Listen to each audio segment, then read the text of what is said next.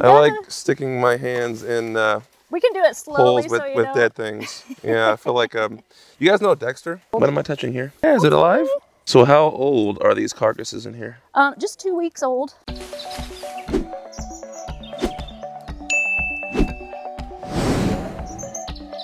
Hi, how's it going? Hi, how are you? I'm pretty good. What is your name? My name is Genelle Uhrig. I am the Director of Ecology here at the Wilds. Okay. I've been here for about 4 years, and yeah, I oversee the restoration ecology work that goes on here and also the native wildlife work. Okay. And so today we're going to show you the beetle barn. The beetle barn? The beetle barn, yes. Okay, yes. Beetles. Yes. Fun. Yeah, how do you feel about insects? I like them, actually. That was a long, dramatic pause. I like insects. Insects are great. Yes. I think they're so important. I just have one issue with one. Moths. Yeah. What is it about them? They're sporadic. Yeah. They're violent. You just can't, you can never know what you just never know what they're doing. They're all, okay. Yeah. They don't know what they're doing. They have no idea. Okay, well. At least you can stay out in the daylight and you should be able to avoid most of them. So. For the most part. Yeah. Oh, okay. Well, I'm excited to see some beetles, so let's go and check them out. All right. Awesome, cool. Awesome, so we got some stuff here. What's going on here? Yeah, so of course I want to show you what they look like since they are such unique creatures. So this is a male. They're kind of sleepy right now, so they are a nocturnal creature. They're most active about 4 hours after sunlight.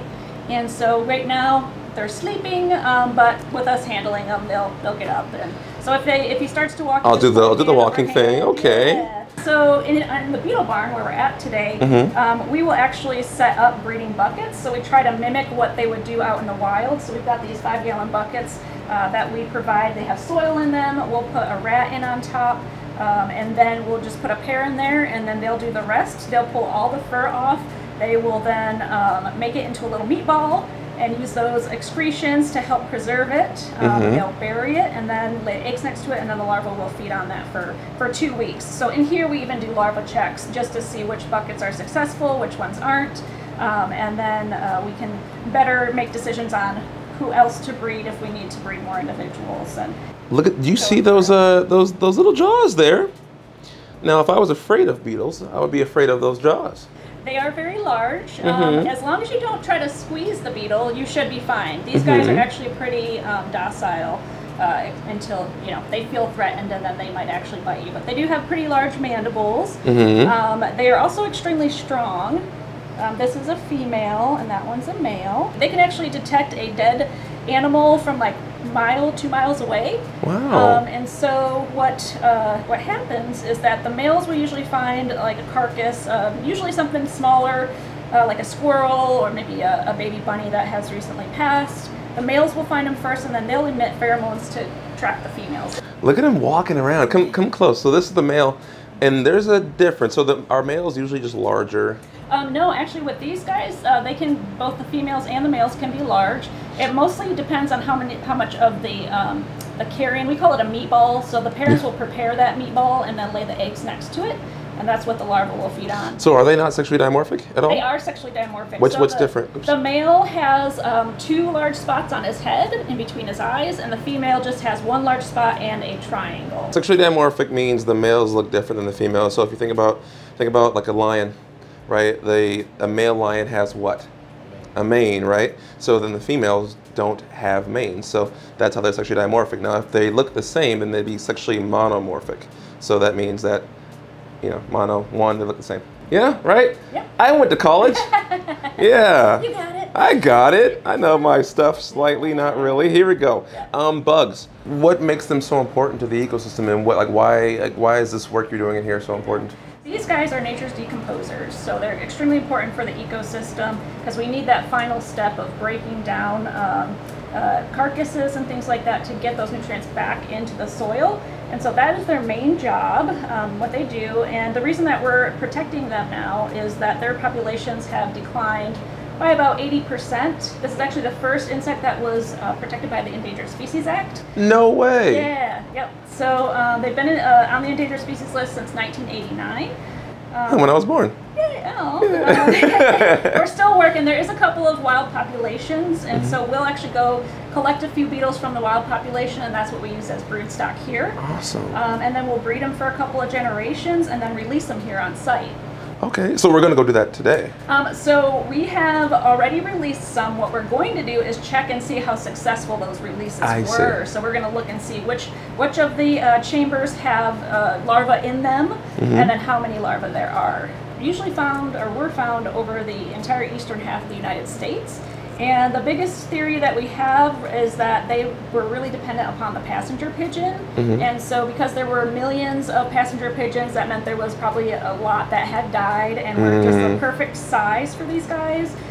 So this species is actually one of several burying beetle species. It just happens to be the largest, and so it needs a carrion that is about the size of a squirrel, so about 200 grams, in order to have enough food to feed their offspring, for them to go through that process of pupation and metamorphosis. So that's one. When the passenger pigeon went extinct, they think that that was kind of the first hit to the species. But then again, with many insects, there is always the issue of pollution and pesticide use and habitat loss that has also negatively impacted them. So, well, I'm excited to see some of the so to see what the stage of larval stage they're in right now out there, and as I know there's like a whole crowd of people here today. There's going to be a few, a few folks, huh? Yeah, a few folks. We've got our owls, and I've got apprentices, and then some of my staff, and then also we've got a couple people from Cincinnati Zoo. So awesome. Well, let's go meet them. All right. I'm gonna put these little beetle antenna. Yes, these are our antenna of good luck. So this will hopefully produce hundreds some larvae. of larvae. Yeah, so that's what our goal is. There's a hole there under all these wires, and there was decaying rat. Yes. Lovely. Yes, and so you get to stick your hand in that hole and with gloves, though. Yes. Yes, with gloves. You guys have gloves on? Yes, okay. Yes. Okay. Always with gloves. Yeah, I mean, I've held dead things, but you know, I don't know what I might get if I don't have the gloves. Yeah. Yeah. Am I picking up things? Yeah. Am you I? should get your hands in it. Yeah. You're here. I like sticking my hands in.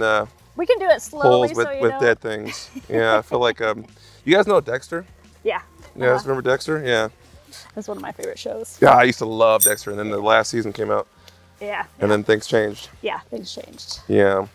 This had the fur of the rat on the top, so they defurred it, and then they went down. Actually, well, that's weird because we put them in there and put dirt on them, so they must have brought some of that fur up to get it out of the way. So how old are these carcasses in here? Just 2 weeks old, so not too old. What am I touching here? So that is the peat cup. Oh, that's what you're saying, the peat cup. And so what you'll do is you'll try to get out the dirt around it, and then you'll pull that up. It's a butt. Is it in a butt? Is it alive? Yeah, is it alive? Yeah, I found one. Yay, it's dead. No, it's alive. It's alive. Yep, so it's one of the parents. So the cool thing about this species too is that they exhibit biparental care, so they will stay with the larva. The female will feed the first instars. She'll chew up the food and feed it to them like a mama bird does a baby bird. Hard work. Hard working mom. Yeah, I mean, she dug all the way in there, yeah. Oops. And if it breaks, it's fine. But you're gonna come across something that's a little squishy. Oh, I broke it. Oh, there it is. And so that's part of the rat. And what we want to do is we actually want to kind of scoop it out if we can. So I'm kind of going to dig around it, and then if you see any large worms, those are most likely the larvae. Let's see if we got any in there. Oh, nice. Good job. All right, so that's a very nice meatball. Let's see, take a look at it. I don't think we have any larvae. Let's, because the female was still there, there is a possibility that there could be eggs. Oh, and maybe I see. they didn't hatch yet. I mean, it's mostly unlikely, but we'll just put it back in there pretty much as if, so that way we'll get you a new cup of peat pot, and then we'll put her back in there. Sleepy girl. Thank you. Sleepy girl. There you go. Go. And so we just want to kind of cover her up and protect her, and then we can put it right back over. Okay, so next. Oh, we got one. Oh, we got one. Yay. So let's take a look. You want to Ooh, wow, come here. Look at that. So those are the bearing beetle larvae. Yay. So there's what, 3 in there that we see in there? So far, 3. Look at them moving around. We might have more. No. You have it now? Okay. It's like a juicy, chunky little... Yep. It's like the Marshmallow Puff Man or the Michelin Man. Michelin Man. Yeah. So the way that you know that they're American burying beetles is they have the orange again on their head and then just behind their head. So that will, obviously when they go through metamorphosis, they're going to completely break down and reform. But that's the one way you know it's an American is it's got an orange spot right behind its head. Whereas all the other burying beetles, it's either black or there's one that has a yellow fuzz. Oh, cute. So. Oh, sorry about that little one. So the way that they have these their little 6 legs, just moving them around on that big, heavy, chunky body is insane. Yeah. That they're able to move that whole thing around. Are those little mites?